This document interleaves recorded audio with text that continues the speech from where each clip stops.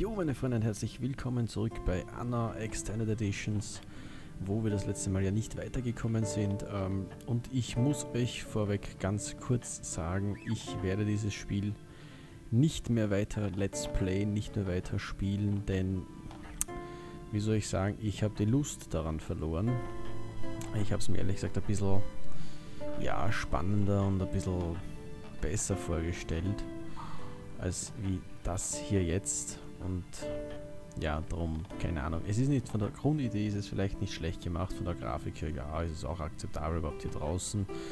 Das Grüne hat mich auch sehr fasziniert, aber ich muss ehrlich sagen und gestehen, dass das kein Spiel für mich ist. Und ja, ein Let's Play sollte Spaß machen, wenn man es Let's Playen will.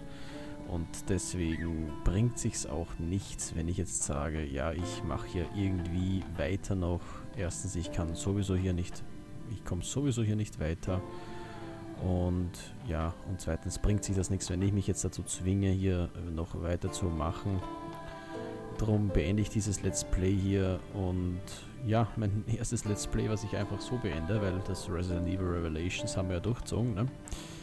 Und ja, das machen wir jetzt zu der Tür und ich würde mal sagen, wir konzentrieren uns auf ein neues Let's Play, was an diesem Tage, wo ihr das Ende hier von dem Anna seht, wo ich das auch gleich online stellen werde.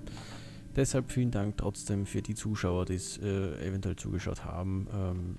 Vielleicht, ihr könnt es mir in die Kommentare schreiben, vielleicht wollt ihr es ja weitersehen. Wenn es euch genauso nicht interessiert hat wie mich, dann ja, dann passt es dass ich jetzt aufgehört habe. Nur ich will mich jetzt nicht durchquälen und keine Ahnung. Ich habe auch schon gedacht, dass ich vielleicht mir einen Lösungsvorschlag suchen werde und dass wir hier schneller vorankommen. Wie ihr wisst, ich habe 3 Bildschirme.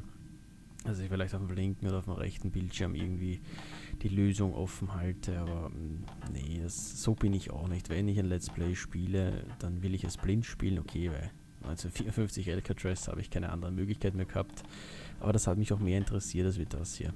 Darum, wie gesagt, ich gebe ihm auch keine Chance mit dem Spiel, weil mich interessiert es einfach nicht. War eine Fehlerinvestition, aber was soll's. Jo, Freunde, dann wünsche ich euch noch was und bis dahin, tschüss. Huch, was war das jetzt? Naja, macht nichts. Tschüss.